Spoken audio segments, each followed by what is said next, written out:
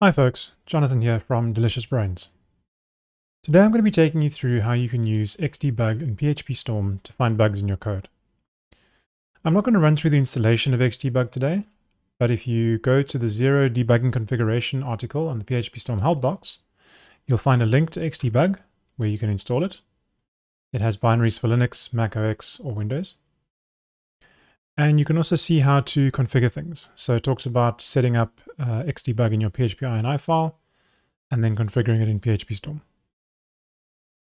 If you don't know where your PHP-ini file is, the easiest way is to create a PHP file containing the php-info function and open that in your browser. I usually always have one set up locally, so let's take a look at that. You can see my default PHP-ini file is here. On my setup, I have a slightly different configuration. I have a custom user.ini file where I store any custom PHP-ini settings. So instead of editing the main PHP-ini file, I'm going to show you my custom user.ini. In your case, you could either configure your setup to use a custom file or just add this to the PHP-ini file.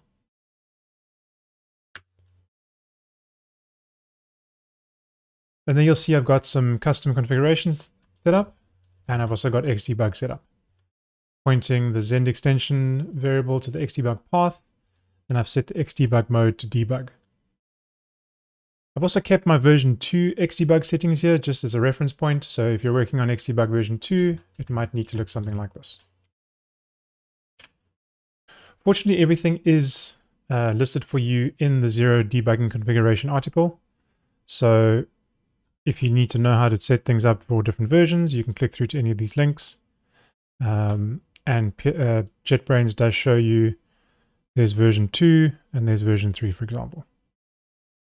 Okay, once you've installed and configured Xdebug, you just want to check that it's working. So you can either run PHP version on the command line,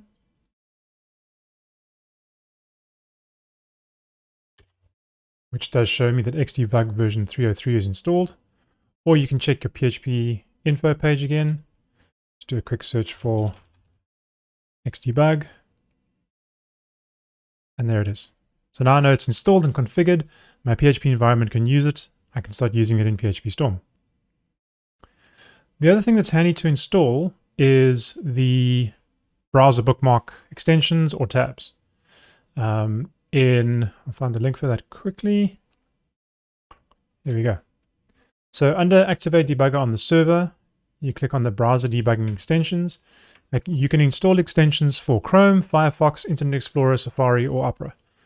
Internet Explorer and Opera, they're actually not extensions, they're little bookmarks. But for the other three, they're a toggle on and off. And basically what that does is that toggles the Xdebug debugging session on or off on your server. You can also do this via the command line, but I prefer to do it in the browser. In Firefox, what this does is it adds this little debugging option here to your address bar, and you can then click on it to turn debugging on, profiling on, or disable everything. This is great because I generally leave this off and then only turn it on a per site level. In PhpStorm, the other thing you need to do once you've configured Xdebug is set PhpStorm to start listening for debug connections by clicking on Run and then clicking on the Start Listening for PHP Debug Connections option. You'll see mine is set to stop because I have this on all the time. So what I tend to do is I leave this on and then I just enable debugging from the browser using my browser extension. So let's have a look at a problem that we want to debug and fix. On my site, I have a very simple submission form. You'll see it just takes a name and an email address. Currently, it doesn't have any styling, which is why it looks terrible. But it takes the name and email address, stores it to a table in the database, and then it displays it in an admin dashboard menu item in the WordPress dashboard. Let me show you what that looks like. Here's the dashboard page. It's just basically a list of all form submissions. I can also delete them from this page. When I submit the form, I expect to see a success message. And if anything goes wrong, I expect to see an error message. So let's submit this form and see what happens.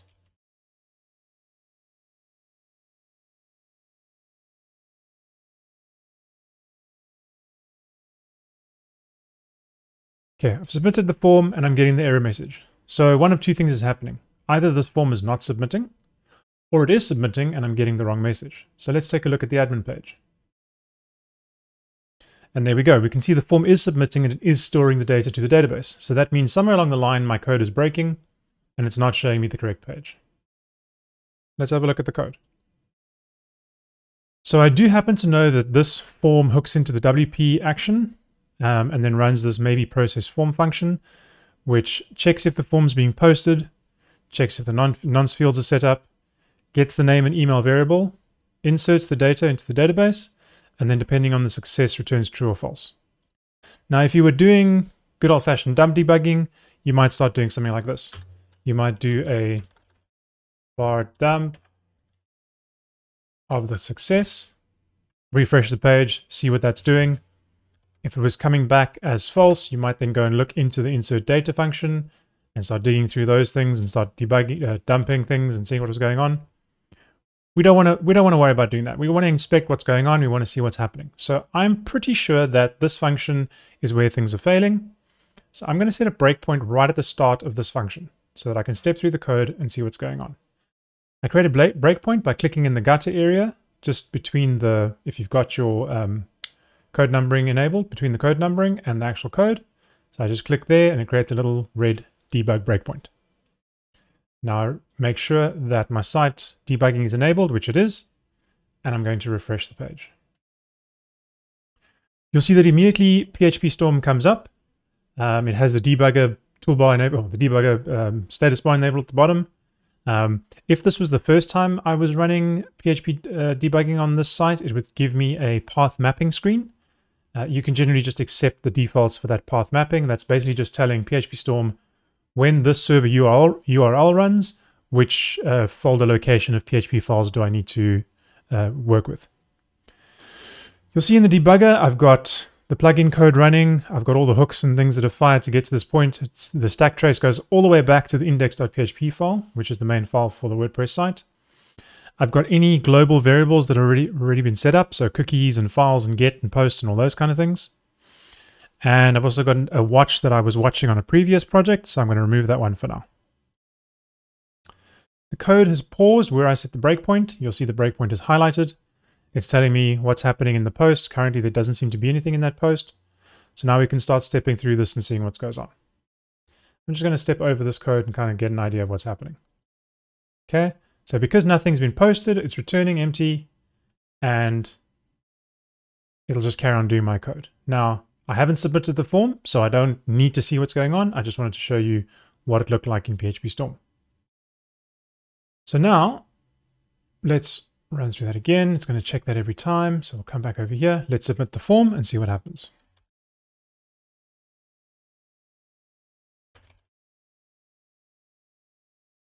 This time when I submit, now the post array should have some information. So it's got my nonce field, it's got the referrer, it's got the form submission. If we scroll over to right, let's actually remove this quickly. There's the name, Paul Jones, and the email submitted. So now I know that I'm going to be stepping into this code. These things are set, so let's see what's going to happen. I'm going to step over that. Okay, so it's checking the nonce field. I'm pretty sure that's working fine. But let's check. Yep, it went over that, no problem. Okay, so now it's getting the name. That should be fine. What I can do now at this point is if I want to watch the name variable, I can select it, right-click, and say Add to Watches. You'll see there currently name doesn't have anything, but as soon as I step over that code, it's going to show me that name has now changed to Paul Jones. This is a great way of monitoring variables as they change through your code and seeing if something's changing that you're not expecting. The same for email. Okay, email is great. Let's add email to watches as well so we can keep an eye on that. Great, email is paul@gmail, so that's good. Right, now we're getting to the success. So this next function is going to insert the data and return something to the success variable. So far, everything's working fine. So probably the problem is inside this insert data function. So now I want to step into this code and see what's happening there. You'll see it immediately takes me to that insert data function.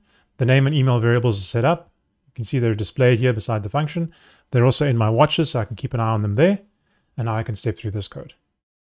Okay, setting up the global variable, I'm happy with that. Table name should be fine. I'm not going to watch table name because I'm happy that it's going to be the form submissions, but I can also keep an eye on it up here. You can see as well, I've got the WPDB object, and that's showing me what's going on over there. Okay, setting up my query, so that should be fine. Okay, the prepare statement. Now I could, if I wanted to, dig into this code.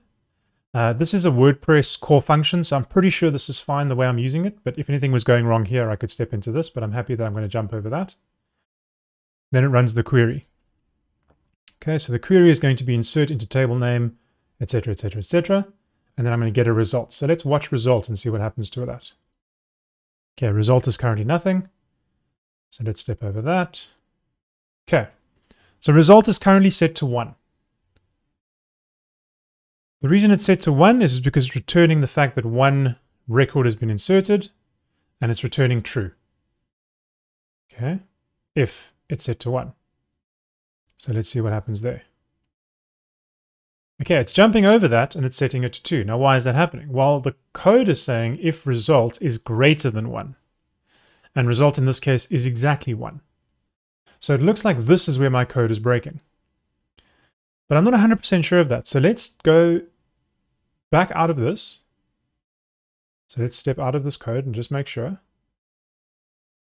Okay, it comes back to here. So now in this case, success. Let's have a look at success. It's probably going to be false.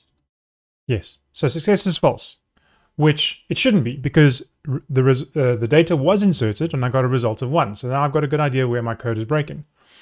But now I want to check that if I do set success to true, it will redirect to the success page.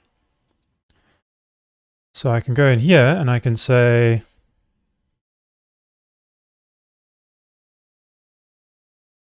set value. There we go. Set value. That's what I need. Okay, you can't do it from the watches, but in the variables list, you can say set value. So what I want to do now is I want to set this to true. Just to make sure that if I set it to true, it's going to show me the correct page.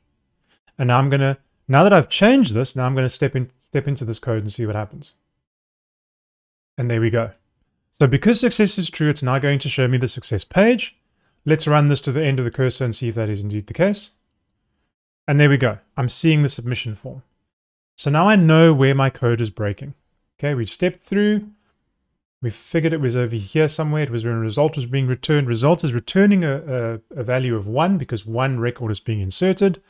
My code, however, is checking if the result is greater than 1, return true. In this case, it's not. Otherwise, return false. So what I can do now is I can change this to if result is equal to exactly 1, then return true. Actually, that's giving me an error because I need to go. So if result is exactly equal to 1, then return true, otherwise return false. Now what I could do is I could step through my code again and make sure this is happening, but I'm pretty confident this is going to fix it, so I'm going to take the breakpoint away and do a new submission. Okay, so let's try James.